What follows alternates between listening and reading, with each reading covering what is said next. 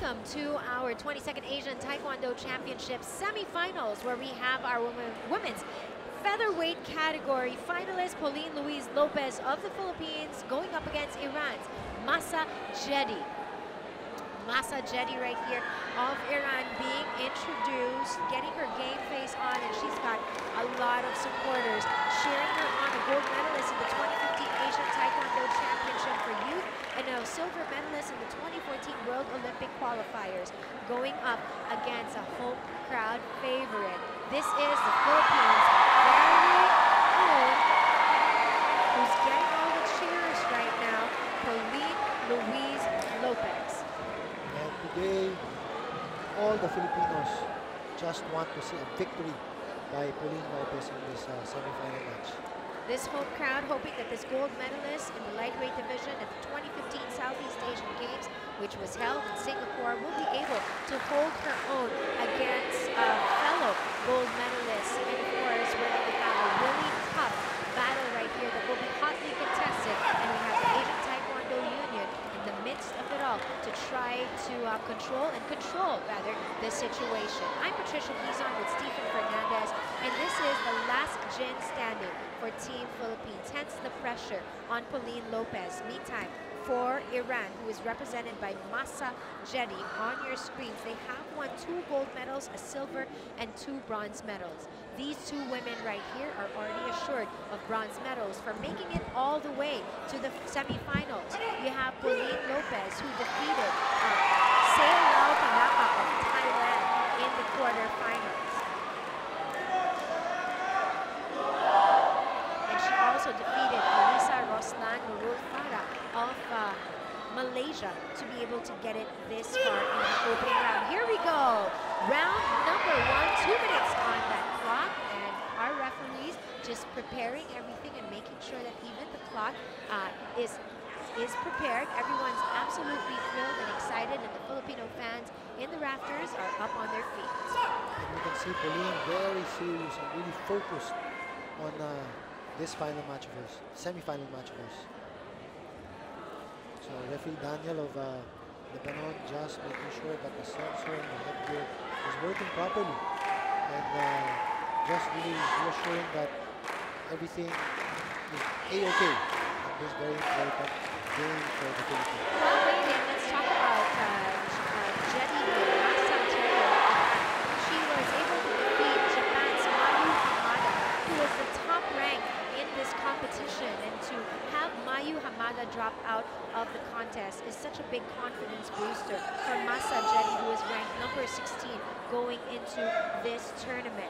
And apart from that, Jedi also defeated our fighter from Nepal, and that is Gianni Chunara, to be able to make it all the way to the semifinals. And those types of victories against higher ranked individuals, higher ranked fighters, just obviously gives Masa Jedi enough confidence to be able to hold her ground against a home crowd favorite in Pauline Louise Lopez.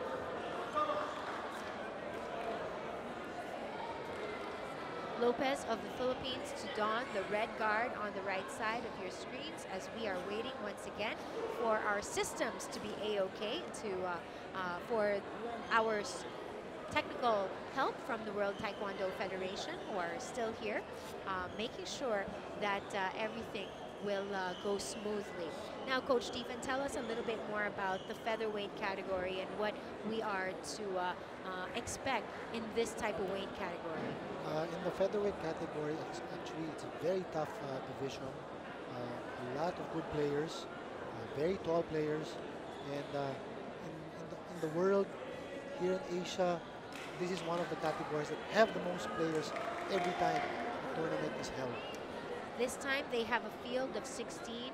You're right, it's one of those for the female category that do have a lot, but we do have one in the featherweight category for men that had 31 competitors at the start of the day. And it looks like everything is set, and we are ready for the first 2 minutes of this opening round, the featherweight category for women.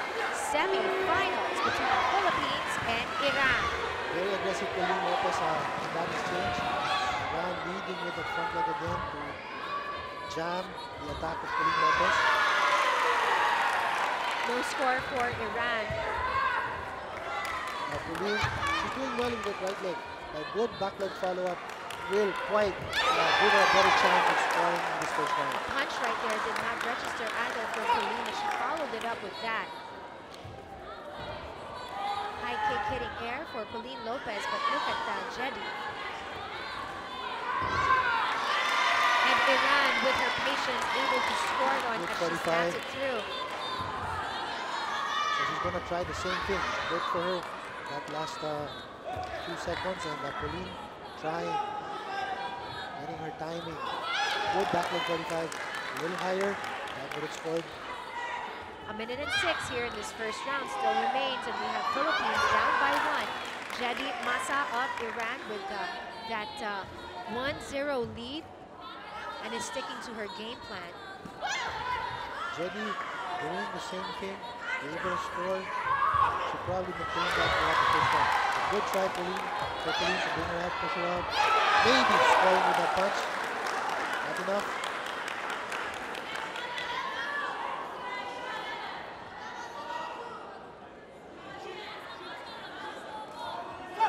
Lopez now leading with her left leg, trying to evade that pesky left leg of Iran that's snappy.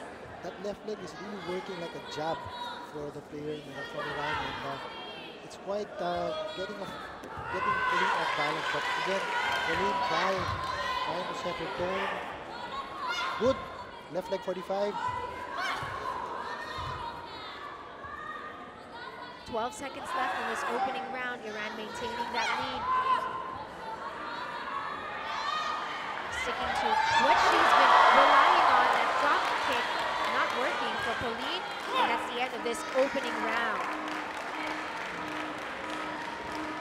Let's talk about Iran here.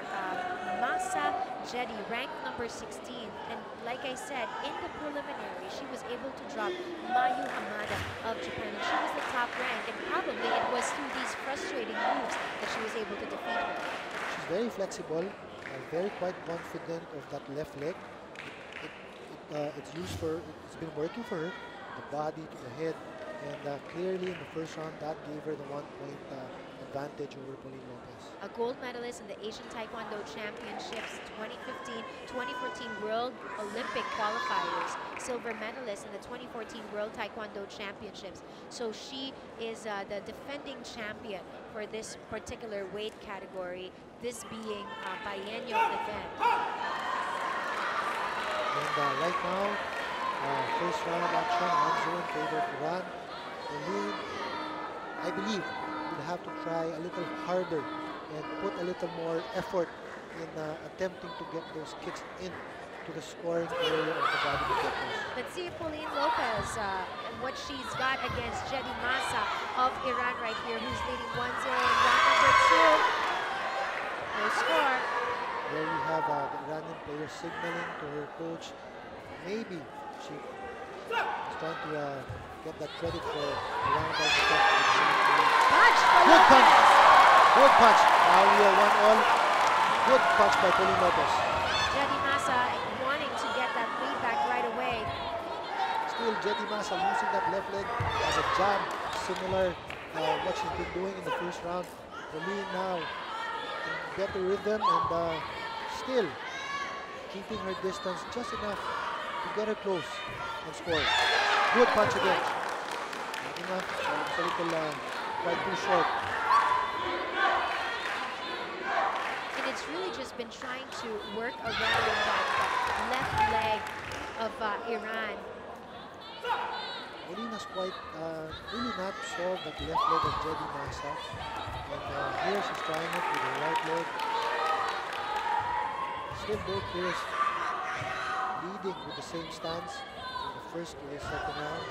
First minute done here in the second round, and we're still tied at 1 apiece. Winner will advance to the gold medal match. Another punch by Pauline Lopez. Punch by Pauline scores for the Philippines. And there you have the referee warning Jadi for holding and grabbing. Now Jadi Masa a little more and that other warning right there will give Pauline Lopez Pauline the now ground too.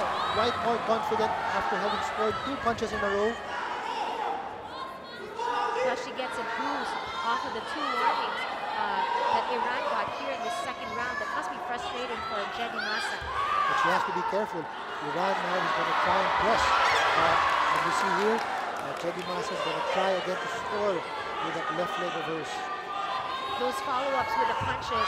Punch again by Pauline Lopez. Doing wonders, but it's... Now it's Pauline being warned by the referee for holding. Just a 1-point advantage for the Philippines.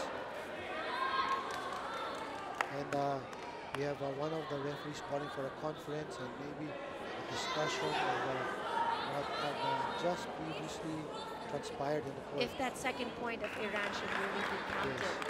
if there was really a kick, we'll have our referees, our 3 judges around the mat, and our center referee conferring. And this might be big if they agree to not give Iran or give Iran that second point. Yes, and you know, it's good when referees converse like this and really try to ensure safe and fair play in events like this. And as soon as our judges are on their seats, we continue, and it looks like they're gonna keep the score at 2-3. 17 seconds, second round action. Philippines up by 1. Good attempt by Pauline for an axe kick. Here's Jedi Masa trying her best to recover. Jedi Masa trying that punch kick again. Pauline's pushing her out.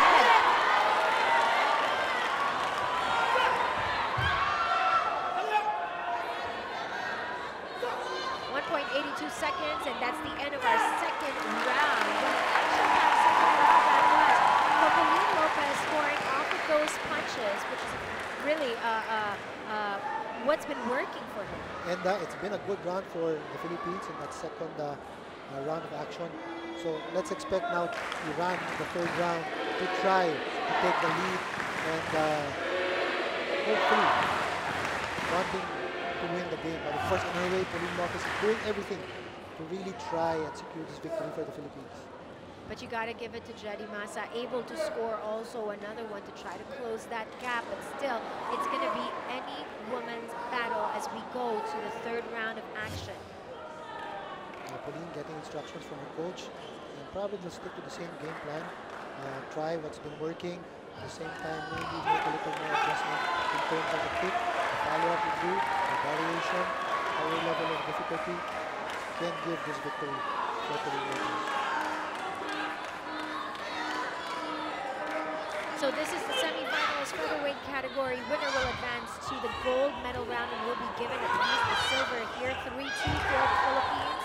Philippines wearing the red gear. You have Pauline Lopez going up against Masa. Good punch kick by Pauline Lopez. 1 point for the Philippines in this third round.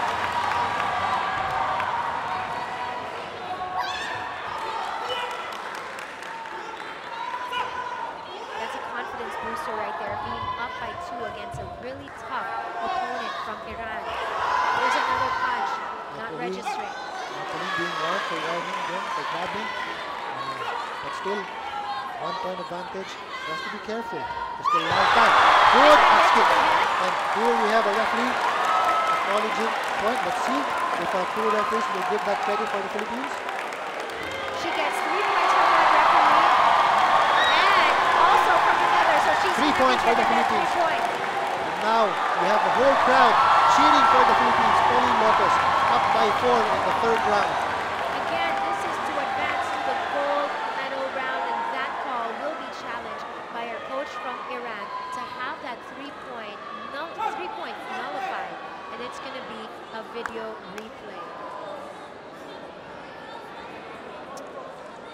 Wow, that's going to be a huge thing for Pauline Lopez if they're able to allow her to keep this 7-3 lead with only 1 minute and 27 left. And it's very important really for both players at this point in the game to maintain their posture, their confidence, and for the Philippines to maintain the same strategy that she's been doing this previous second round and third round. But of course, Iran will not just give up easily, and they're going to press.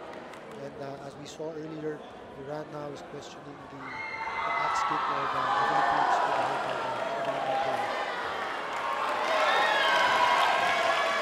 And let's take a look at what the judges will be seeing. Oh, there we see. 3 points now, The video request of Iran has been granted, and it's going to be a nullification of that 3 points. So it's back by 1 point advantage. 1 point advantage for the Philippines, and she's got to be quite careful here with Iran on the attack. Jadi Masa right here knows that she's got a good chance of neutralizing, and she scores off of that Now it's 4-all. Pauline has to score. Iran trying that axe kick, acknowledging it to her coach, but nothing. No score in that exchange. Pauline Lopez against Jadi Masa of Iran. A minute left in this third round. Lopez looking to at least win a silver medal for the Philippines if she wins this match. Iran hoping to add to their 2 gold medals thus far. They need to make it beyond the semis. So far, Pauline scored in the second round for 2 punches. Maybe she should try an attempt on the punch. Okay, let's see. Kick right there for Pauline did not register. Neither did the counter from Jadi Masa. Both players trying to take the lead from this 4-point same score. 26 seconds left. The clock is ticking. Tension 1 point is for running Philippines. even high. No score. Punch for the Philippines. Iran scoring with a punch. 30 seconds. Pauline has got to do something. Turning side, not enough. Punch again from the Philippines, not registering. 6.88 seconds left. Iran with the lead, back like 45. She counters. 4 seconds. 34. 30 kick for the Philippines. And that's going to be a credit for the Philippines again. Both referees acknowledging and adding 2 points for the Philippines in this semifinal. That's so clutch right there. That's clutch. Philippines up by 2 now. 1 second in the third round. A second left. And that's Philippines. Philippines will advance to the finals match and will be assured of at least a silver. But this is the Philippines' first real snap for the women's category at a gold. Having fallen short with Chris Wick in the gold medal match, it could be in the hands now of Pauline Lopez to close strong for Team Philippines here in the 22nd Asian Taekwondo Championships. What a win that was. Definitely a very close game. Last 5 seconds, you're down by 1. Pauline Lopez doing a jump in 2045, scoring 3, and leading by 2 at the end of this match. What a game. Good jump in 2045.